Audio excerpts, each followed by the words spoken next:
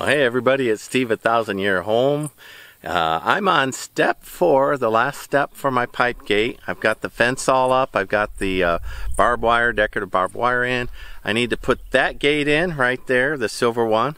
And then I need to put in this big heavy pipe gate here. Now, this has got a lot of leverage coming out at it. And while the pipe is down in the ground right now, there's actually not a lot of pipe for me to put in the ground. So I'm going to treat that pipe gate as if it's a 16-foot wooden gate. I'm going to use the same structural stuff on that people have already done.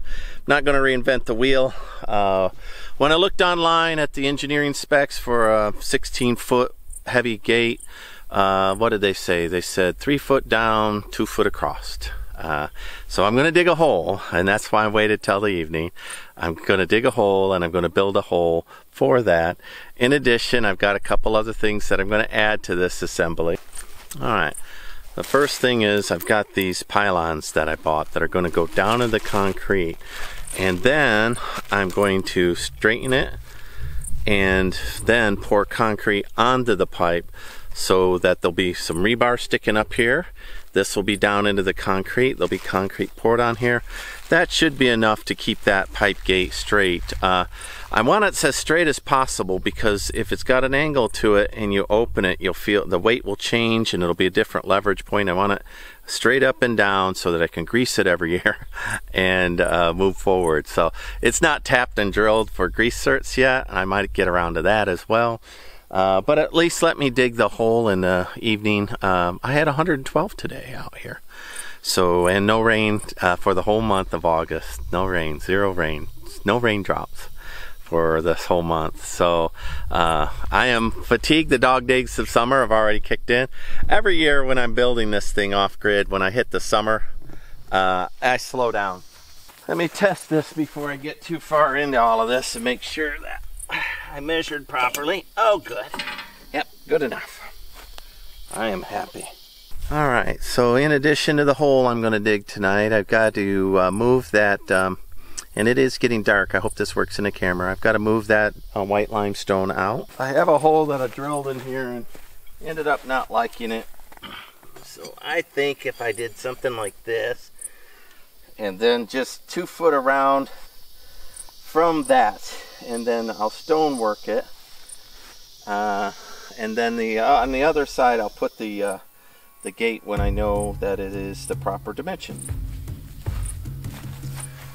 So this pipe is 22 inches. I'm just going to use it as a template.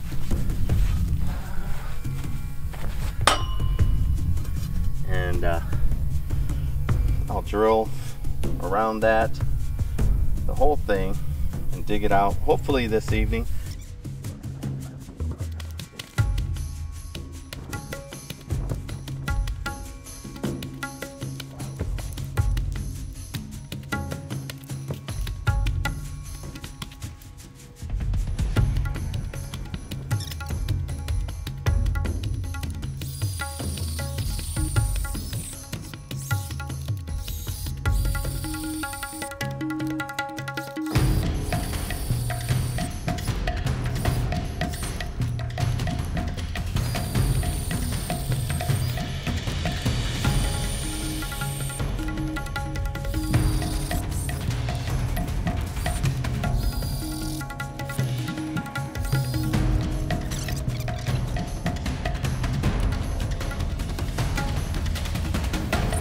I will do one thing with the dirt, is I'll pile it around in a ring.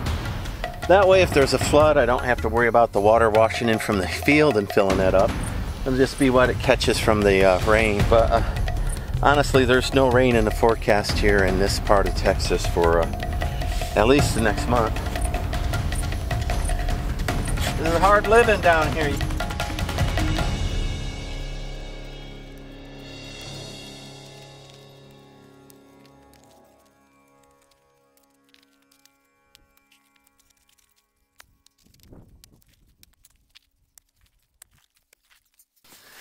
Whew.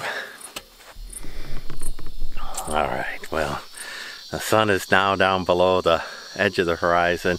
going to turn it off and finish this hole up. Tomorrow I'm hoping to pour concrete. We'll see. All right, I've got the hole dug, which isn't easy in Texas soil.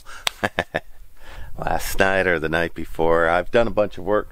So now I'm going to set up the form here that I can use to cast the concrete pillar, and I'll use 20 bags of concrete, which is 1,600 pounds, to hold the post in place so the gate doesn't move loose. So I looked at it, and 2 foot, 3 foot hole, 2 foot or 3 foot around should hold it just fine. I'm just going to pour my concrete straight into the hole, so I'll end up wetting that first so it doesn't wick all the moisture away. And I'll set up the form that I'm going to use to stack stones in, and then I'll cast concrete inside of the stones and just kind of make it all at once for the limestone skirting. I've got 4 or 5 of these that I picked up down through the years. I'm going to use them, hopefully just one. I'll split it, and I'll cut out the bottom there. Oh, I've got a line right there. So right on that bottom, I'll cut it out. And I'll stack stones around the inside of it, pour mud in it with the post. That should be adequate to hold that up. I've got some old fence here that I'm going to use as a support for the form, and I believe that'll hold it just fine. In addition, the fence post holder will go on the middle of it. So let me go ahead and cut these up.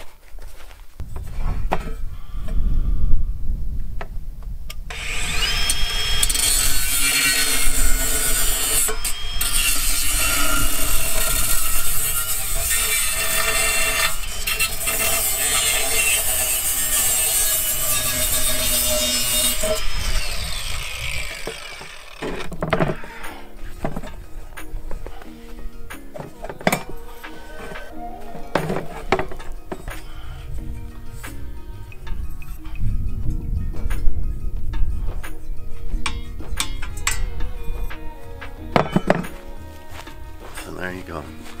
Just a piece of old pipe metal fence.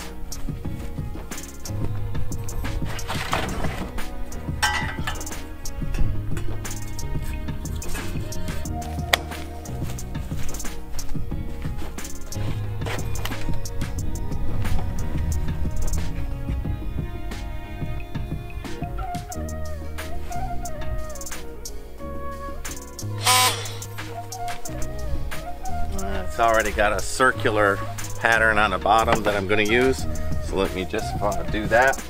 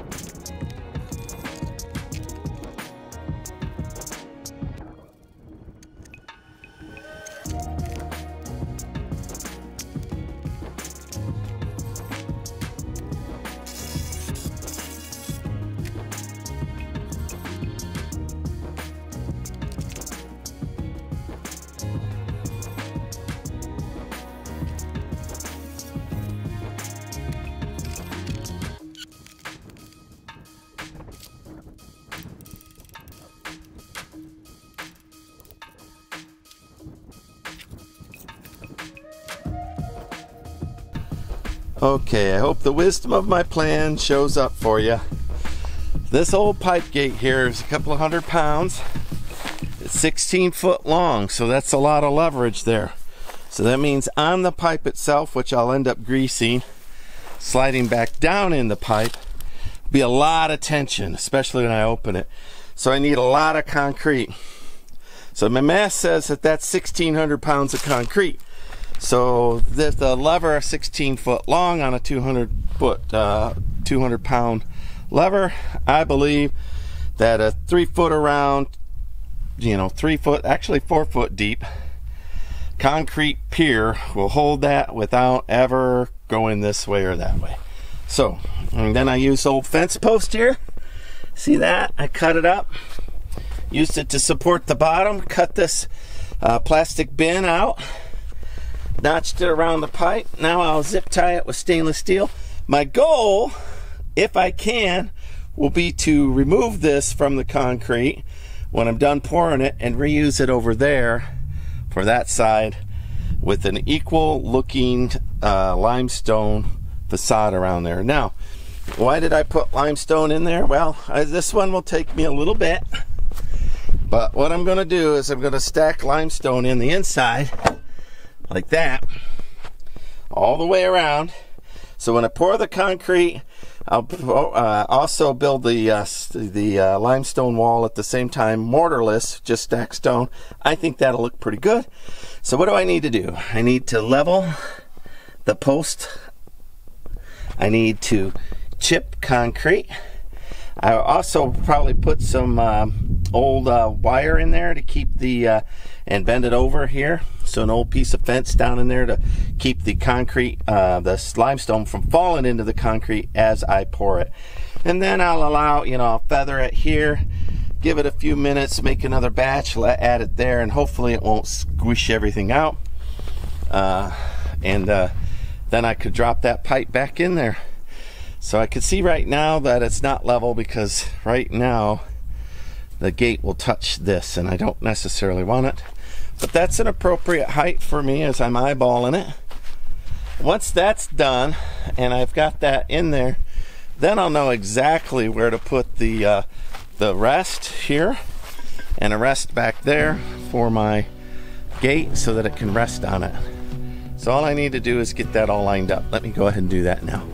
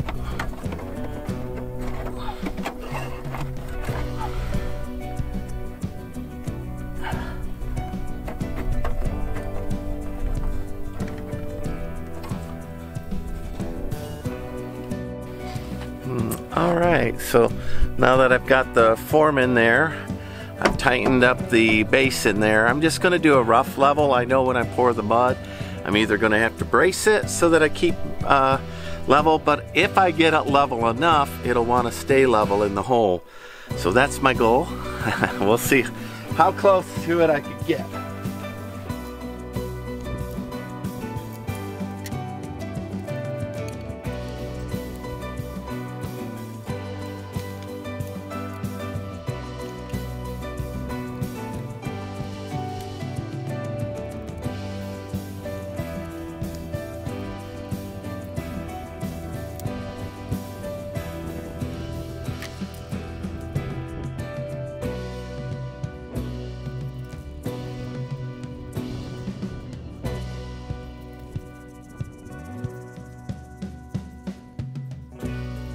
Well, I'm pretty happy with that work. It went faster than I thought. So if I can retrieve this form out from it all, I will at the end.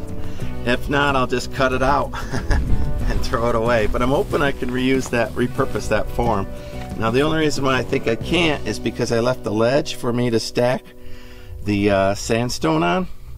So now I'm going to get a stone chisel and I'm going to start breaking stones and stacking them all the way around on the inside there Once I get that stacked to the top, it'll be ready for me to pour mud. And lastly, I'll either use rebar or something in there to make sure that the stone wall stays a stone wall and doesn't fall over. But pretty happy with this overall. I've got it square, plumb for the moment, the whole fence, as well as all stainless steel zip tied so that it's not going to come apart. When I pour the concrete, I'll probably tape that so that it doesn't, although I will have the stone coming. I think I'll leave it be. I think I'll be fine. All right, loving it. Loving it. You can all get the vision now. And that's the size of what the stone pillar will look like itself from a distance. So that'll be plenty of mass around that post. It's reasonably balanced, ish. Yeah, I'm going to call it reasonably. The center post, it looks a little off because the chain link post is, and it's really not crooked. That's a trick of the lens. But anyway, the chain link fence looks a little off, but that is actually almost center. I'm going to leave it. I like it. I'll do something similar on this side. Oh, look who's come to join me. You guys had enough lunch, huh? Dinner, actually. It's late. Dinner. Old Blaze has seen some stuff. All right, Hank. You have a good day. All right, Blaze. You have a good day. They don't like change. Horses are creatures that don't like change. All right. Now I've got this all level the way I want it. So what I need to do is chisel stones in the round. I'm just going to make a couple of references here. I'm going to guess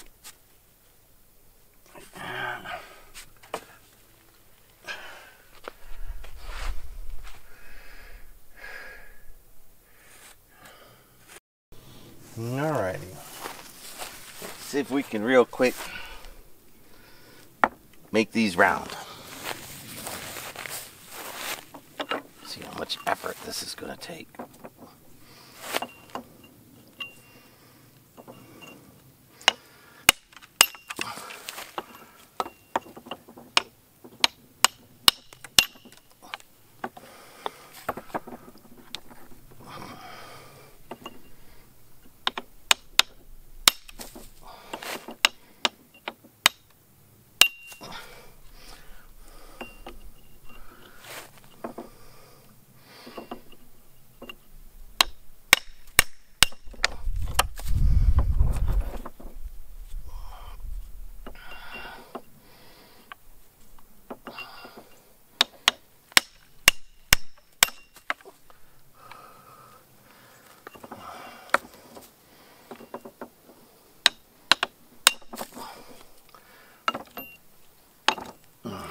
Alright, well, that was a pretty quick truing up of that.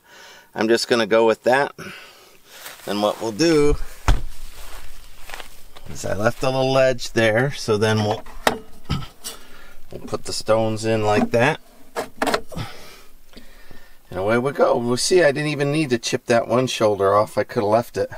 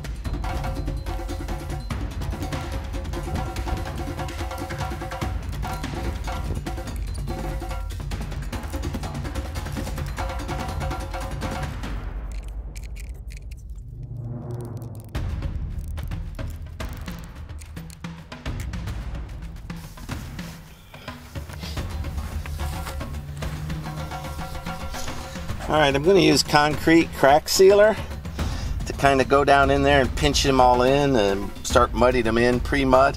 For when I pour, I don't want mud scooching out through the cracks.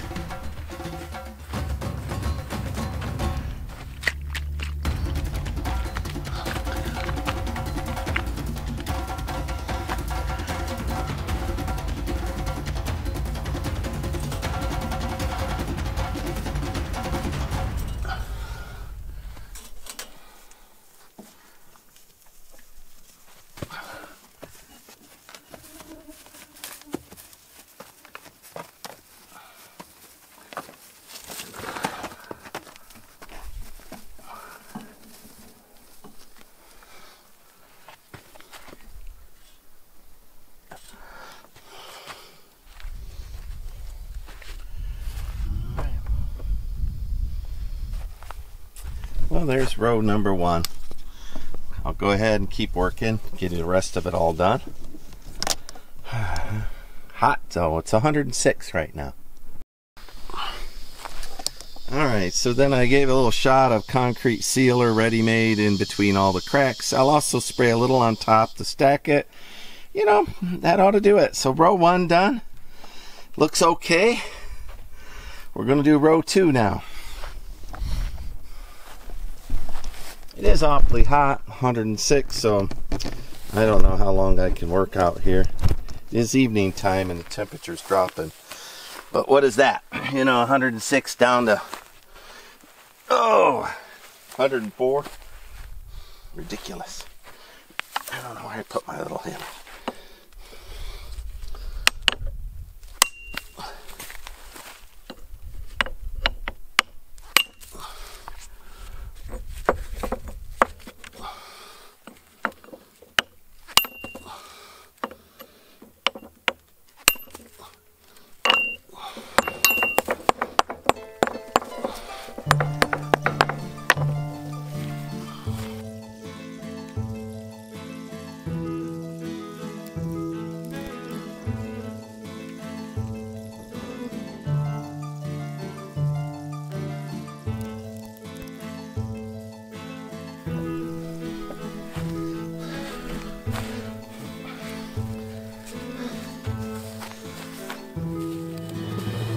Alright, so now for the second row, I got to make sure the stones don't wobble. I want them to rest natively, so I'm going to put chips underneath each one to level it out.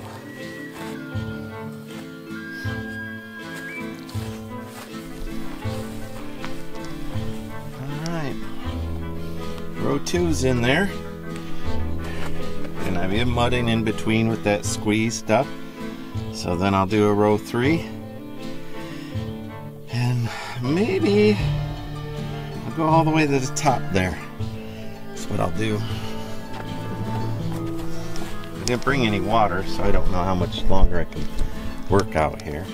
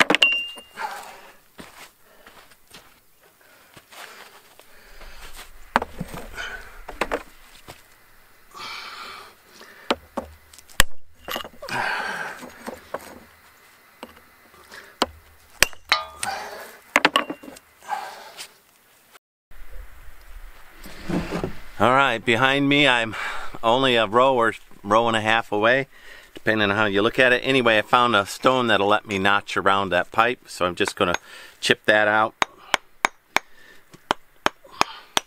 What I don't want to do is crack the stone, so you know, I'm just pecking at it with a, if y'all watch Shawshank Redemption, a stone hammer, which is a hammer for stones.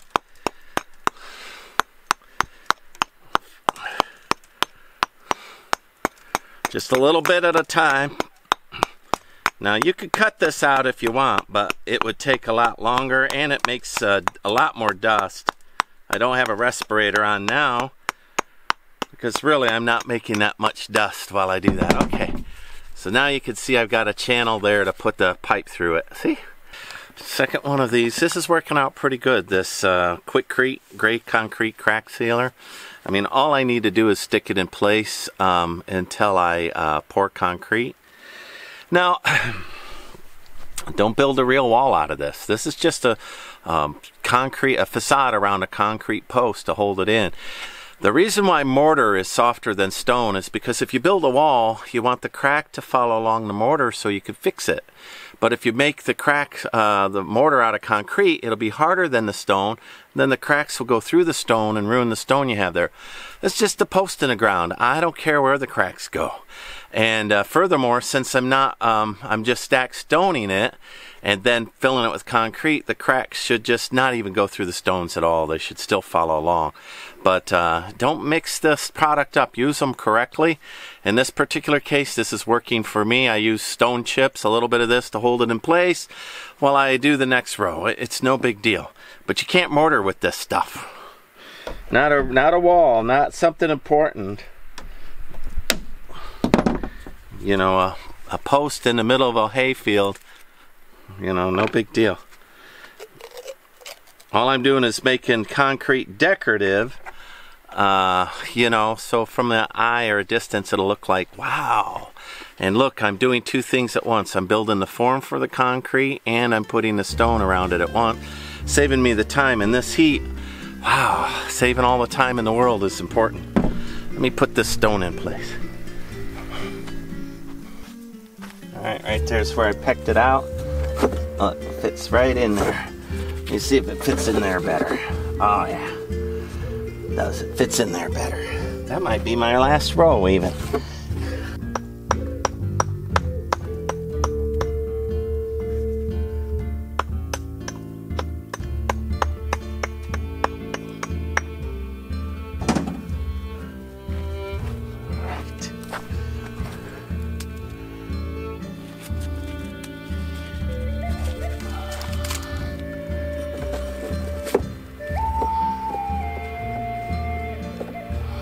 See how it wobbles? I don't want that, so I'm going to get a stone chip. I'm going to push a stone chip in there to level it out so it's solid. I want it wobbling. There we go. Alright, my pipe will pass through there, go into the concrete. I still haven't decided on rebar in there or not. Probably not. I might throw a bunch of these chips in the concrete when I pour it just to get them out of the way, and if it does start cracking and it comes and hits that limestone, it'll dissolve up that limestone and hopefully suck it into the cracks. Quicklime would do that for me better. It is getting evening time.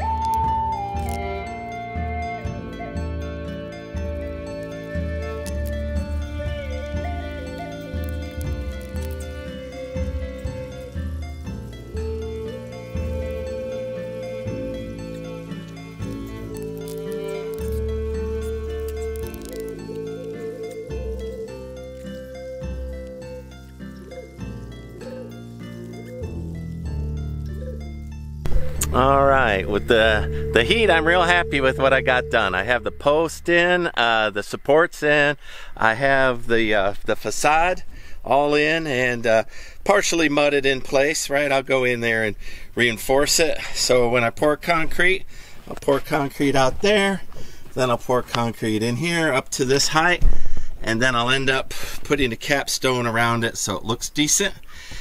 Ah, man, that looks good. So I have to put the cement mixer on my tractor. So I'll probably mix this up as step 4A, you know, because not everybody's going to have a tractor cement mixer, and that deserves its own. A PTO driven cement mixer deserves its own video. I am off grid, so I have to be able to take the cement mixer to where the water is and fill it up and bring it back, that kind of a thing. So anyway, this is Steve of 1000 Year Homes. This is enough. You see that I've got the foundation ready to pour for that post, and when it's all even and level, I'll check it one more time when I do pour it, and then I'll be able to put a pipe gate in there. Like, subscribe, follow me along. Bye. Ooh. How nice. How nice. How nice. Like it.